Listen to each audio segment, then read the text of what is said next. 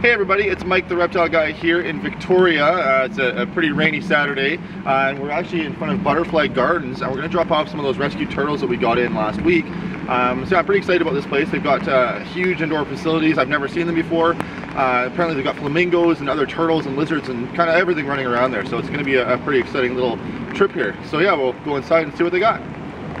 Okay, so before we take you around and show you the big pond area of Butterfly Gardens, we're going to show you kind of a behind the scenes part of what goes on here. And I'm here with Adam, and Adam's going to tell us what he's doing with this. Right now we just got our Costa Rica shipment of pupa. So this is the stage before they're adults, and we're gluing them to strips of tape with hot glue, and then we'll hang them up on our rack in our emerging window, and they'll emerge whenever they're ready. Now this little guy's wiggling around pretty good there. Does that mean he's about to come out soon, or? No, they just wiggle sometimes if they're disturbed. When they're ready to emerge, they'll usually turn a bit of a darker color, and then they'll emerge within a few hours after that. And roughly how many different kinds of are they all butterflies and moths, or are they just butterflies? All of these are butterflies. The difference between butterflies and moths is three, but one of the main ones is that butterflies will form a chrysalis, and then moths will form a cocoon, and then form a chrysalis inside the cocoon. Now I just want to look, can I grab one of these real quick? Yeah, for sure. Now what were these again? What kind were these? Those ones are the monarch butterfly. Monarch butterfly. Look at the gold. Oh. They're pretty. Maybe they're slippery. It's really smooth. Yeah. I don't know if you can see the gold on that. It's crazy. Look at that. And again, how many different kinds do you have here? In this, just in this little area here. Probably. Just roughly. Oh wait, there's our list. I would say that's about 30. Oh wow.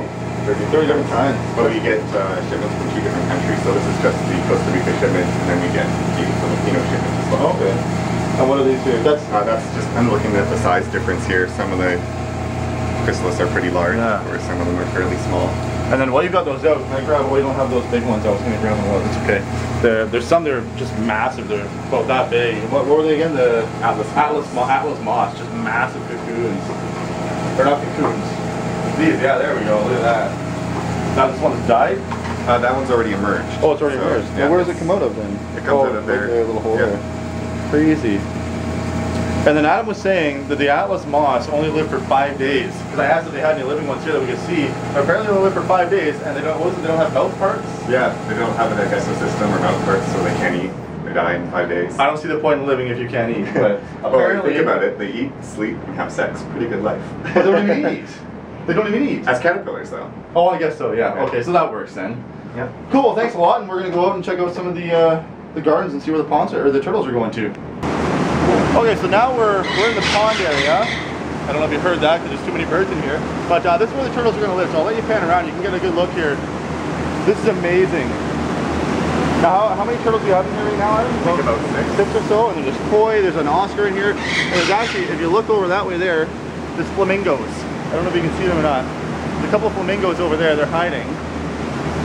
Yeah, so this is where the turtles are going to be living now. Not all of the turtles, but some of the turtles are going here. So we'll give Adam one here and we'll release it and see how it goes. And these are the biggest sliders they have in here now. I'll give you one more here. Oh, right into the water. I'll give you another one. There. Yeah. So yeah, this I can't think of a better home for these guys. This is an amazing setup. So we're really happy with this. Oh, and they're both got in the same little spot there. Wow. And the pond, now it filters, how does it go? It flows through this way? And flows down this way. Yeah. We have a big waterfall down at the end. Yeah. And that's where it's got intakes that go up. And then it takes it all the way back to the front where we have the Buddha stream. Yeah, yeah. And there's actually a filter box where that waterfall is. Oh, awesome. Yeah, this is awesome. Cool, thank you. Let us do that. No worries. All right, let's get another one. Okay, so birds are so loud. I wanted to show you something that I thought was really cool. On this leaf here, you see it's all eaten up. Now what's it being eaten by? Owl butterfly caterpillars. Yes, and now the owl butterfly caterpillars are hatching out of these eggs here. We can get a close up there. So they're hatching out of these eggs. And how big are they when they hatch out? They gotta be tiny. They're pretty tiny. They're only about maybe half a centimeter long. And then they turn into, where do you go? This one here. I don't know if you can see that. So that is an owl butterfly caterpillar. Now how long will it stay a caterpillar like that for? About 3 to 4 weeks. Okay. And then how long do the butterflies of these live? They'll live on average about 4 to 6 weeks. Oh, okay, so longer than those other ones that are 5 days. Yeah. So there's more eggs all up here. Now, how many eggs can a butterfly lay at one time? Depends on the species. One that only lives for about 5 days will lay anywhere around 100 eggs. Okay. These guys, I think, would lay more around maybe a dozen or so. Okay, so these, if this is one, this is another one. Yeah. Okay, yeah. Cool.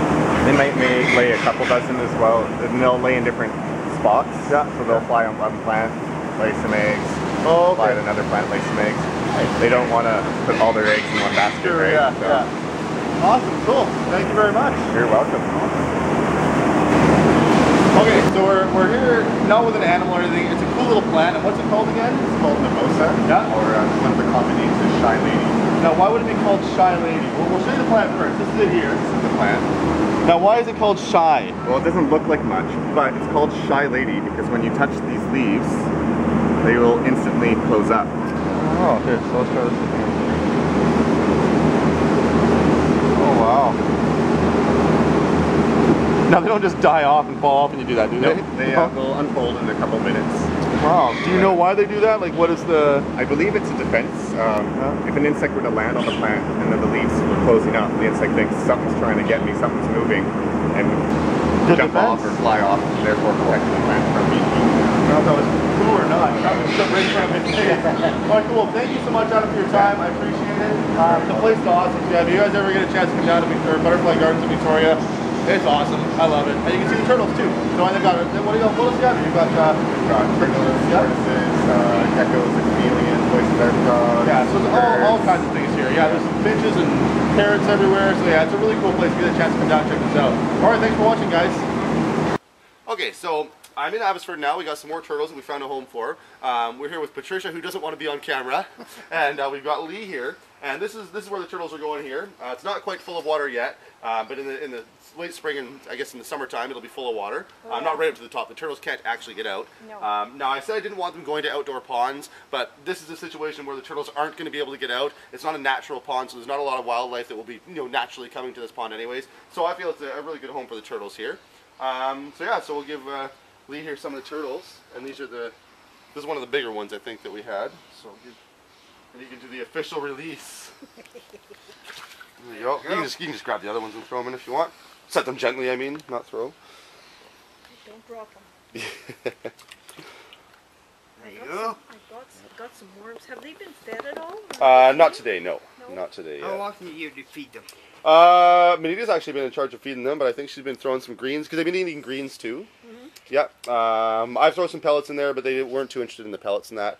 I mean, there'll be enough bugs in that out here, I'm sure, in the summertime. They'll get plenty of bugs. We're here at our final turtle home. We got the home for the last 5 of the sliders we have here. We were contacted by Roxy, who doesn't want to be on camera. But we're saying her name anyways. And yeah, if you get a look here, you can see this huge, huge pond. Just massive. And in the summertime, the reeds all grow in. I'm assuming there's lily pads and stuff, and apparently there's little fish in here. So it couldn't get better for them, right? So we're gonna let them go in here and see what happens. There's other turtles in here. There's 4 or 5 more turtles in here. Yeah, there's 5 more turtles. 6. Okay, so there's 6 more turtles in here.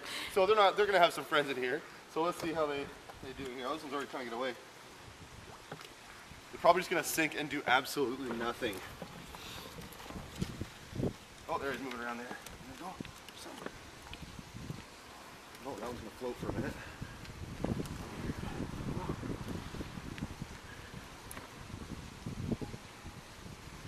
There'll be lots of food in here for them too. There's lots of plants. There's gonna be lots of bugs, little fish they'll eat. Awesome, awesome place. That's probably one of the smallest ones we had right there. There you go. All right. So there we go. We found homes for all 14 sliders. Well, the one we're keeping because it's got the broken shell, but yeah, we found homes for all 14 sliders. I think we found pretty good homes, thanks to the people who contacted me. So yeah, thanks for watching, guys.